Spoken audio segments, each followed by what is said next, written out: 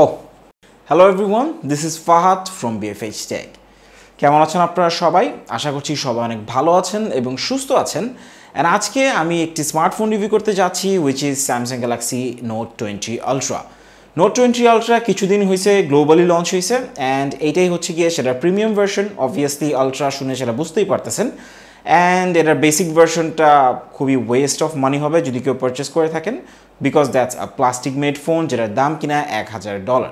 যাই হোক ওইটা নিয়ে আজকে আমরা কথা বলবো না, আজকে আমরা রিভিউ করবো Note 20 Ultra। So let's start the review. তবে তার আগে যদি আপনি আমার ইউটিউব চ্যানেলটায় সাবস্ক্রাইব না করে থাকেন চ্যানেলটায় সাবস্ক্রাইব করে নেন। Let's start the review.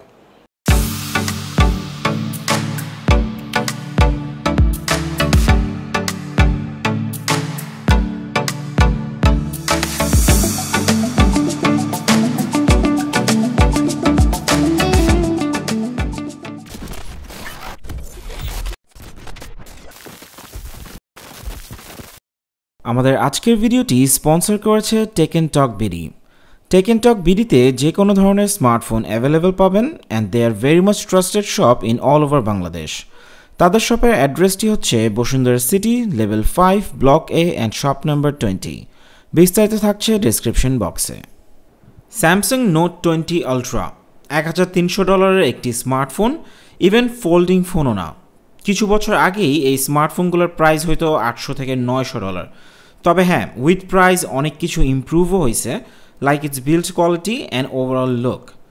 Note 20 ultra is more then a premium device. Even note 20 ultra first smartphone, যেটা আপনি কর্নিং গরিলা গ্লাস 7, যেটাকে ভিক্টাস গ্লাস বলা হয়, সেটা ইউজ করা হয়েছে, তাও আবার বোথ ফ্রন্ট অ্যান্ড ব্যাকে, যেখানে কিনা অনেক 2020 সালের ফ্ল্যাগশিপ ফোনেও আমরা গরিলা গ্লাস 5ও দেখতে পাই, like OnePlus 8 Pro.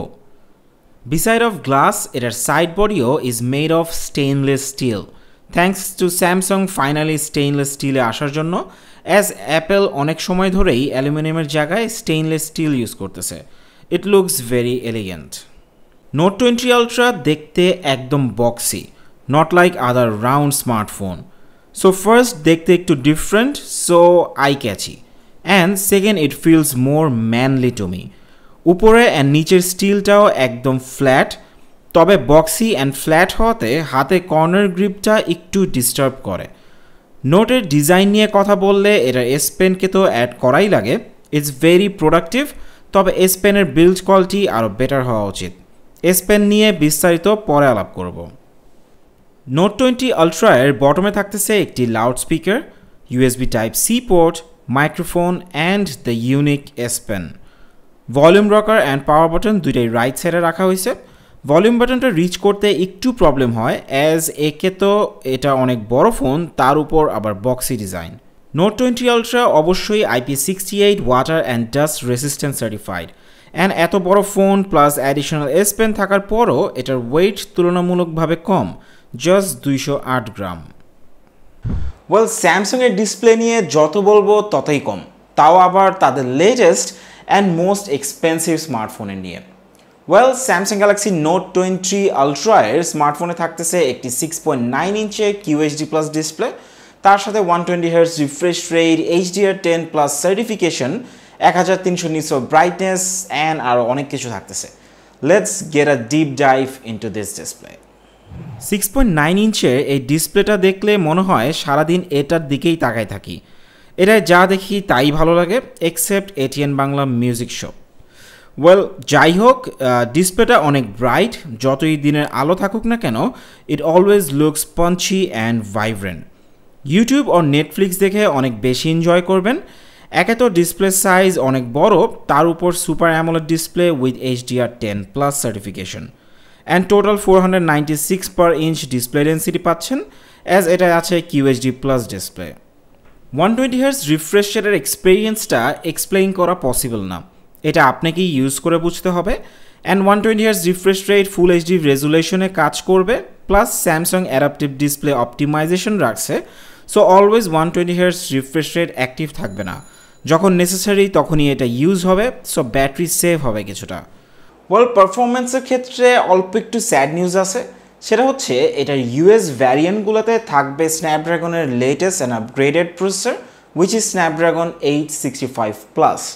তবে মোস্টলি এশিয়ান কান্ট্রিগুলোতে থাকবে এক্সিনাস প্রসেসর, অ্যান্ড এক্সিনাস 990-র কোনো আপগ্রেডেড প্রসেসর লঞ্চ করা হয়নি। সো এটাতে এক্স্যাক্টলি S20 এর এক্সিনাস 990 থাকতেছে, কোনো আপগ্রেড থাকতেছে না। লেটস সি যে One UI 2.5 এই প্রসেসরটাকে কত বেটার ওয়েতে হ্যান্ডেল করতেছে অ্যান্ড অপটিমাইজেশনটায় কোনো চেঞ্জেস আসছে কিনা। Let's take a look. As এটা এক্সিনাস 990 থাকতেছে, সো আমার জন্য নতুন করে এক্সাইটেড হয়ে যাওয়ার কিছু নাই। তবে আমাদের মার্কেট জোনে কিনতে হইলে আমাদের এটাই কিনতে হবে। আই থিঙ্ক S20 আলট্রার স্টার্টিংয়ে যে ইস্যুগুলো ছিল এখন অনেকটা সর্ট আউট হয়েছে। As overheating issue or access battery drain আমি পাইনি। ডেইলি অ্যাক্টিভিটিতেই 120 হার্টজের চার্মটা ফিল করা যায়। সব কিছু এত স্ন্যাপি মনে হয় যে টাচ করার আগেই মনে হয় দৌড় দিতেছে। Using Instagram, YouTube or browsing anything on the phone is super smooth. Browsing এক্সপিরিয়েন্সটা টোটালি আলট্রা লেভেলের অ্যান্ড আই এম শিওর এটা অনেক লং টাইম থাকবে।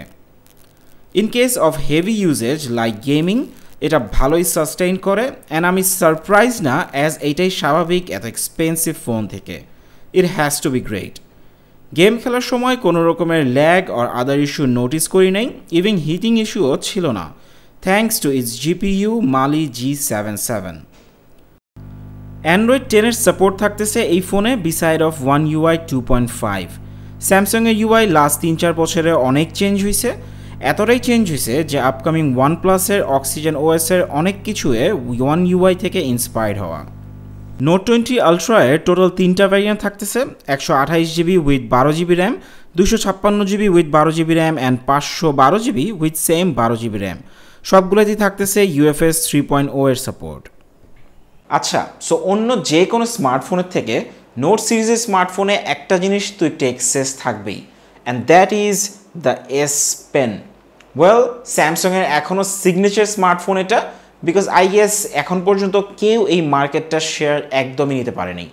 LG অনেকবার ট্রাই করছে, বাট LG এভরি টাইম ফেইলও করছে, তারা কখনও এই নোটটার কাছাকাছিও আসতে পারেনি। সো বলতে গেলে স্যামসাং এখনও এই মার্কেটটাকে ডমিনেট করে, and I guess this is the first phone যে মার্কেটে ফ্যাবলেট শব্দটাও নিয়ে আসে। সো লেটস সি যে এই S Penটা এত বছর পরও কি ওর মর্মটাকে ধরে রাখতে পারছে কিনা। আই মিন এখনও কতটা স্পেশাল এই S Penটা, অ্যান্ড উইথ টাইম কতটুকু ইমপ্রুভ করছে, অনেক ডিটেলসে কথা বলবো এটাকে নিয়ে। So let's get into it.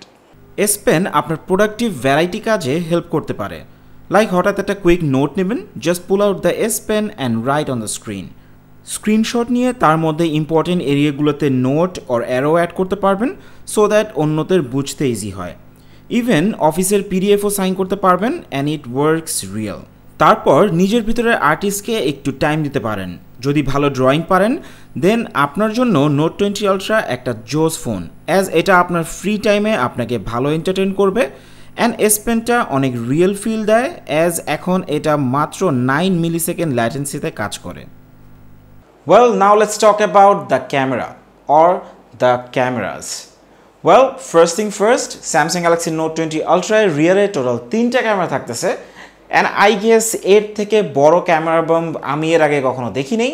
I guess আপনারাও দেখেন নেই, বাট হ্যাঁ, বর্তমান মার্কেটে অলমোস্ট অনেক স্মার্টফোনের ক্যামেরা বাম্পটা বড় হয়ে যাচ্ছে বিকজ সবাই একটু লার্জার সেন্সর দিয়ে মুভ করতেছে। But just like Samsung S20 Ultra যেখানে তারা এই বাম্পটাকে একটু ব্লেন্ড করে ট্রাই করছে স্মার্টফোনে, Note 20 Ultraতে তারা এটাকে হাইলাইট করার ট্রাই করছে।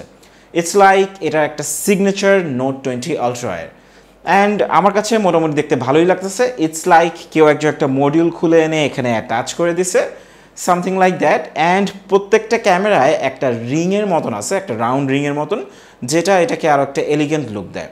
Overall it looks good to me. তবে হ্যাঁ, একটা ইস্যু রয়ে যেতেছে যে যখন আপনি টেবিলে রেখে বা কোনো সারফেসে রেখে S Pen ইউজ করবেন তখন কিন্তু মোবাইলটা অনেক নড়াচড়া করবে, বিকজ এইটা অনেক উঁচা, মানে মোবাইলের বডি থেকে মোবাইলের ক্যামেরা পোর্শনটার হাইট ডিফারেন্স অনেক বেশি। সো সেই ক্ষেত্রে কিন্তু মোবাইলটা একটু নড়চড় করবে, যেটা আপনার ড্রয়িং আর পেইন্টিংকে নষ্ট করে ফেলতে পারে।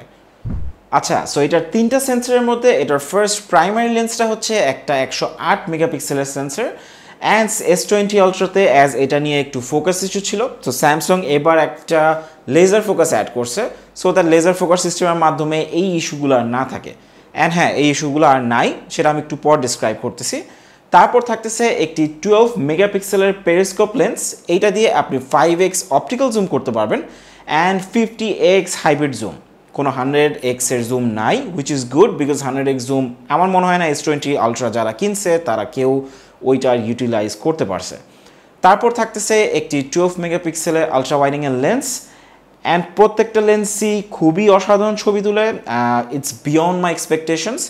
সো চলুন, অনেক আইজারা বকবক করলাম, কিছু স্যাম্পল দেখায়নি। 108 মেগাপিক্সেলের f1.8 অ্যাপারচার লেন্সটা S20 আলট্রার থেকে অনেক better in terms on trust. Landscape shot হোক or close up, day time হোক or night time, it works great always. ছবির colour balance, details, dynamic range খুবই জোস কাজ করে। I think I'm really happy with this camera, though S20 Ultra ঠিক পরের version, but it works way better.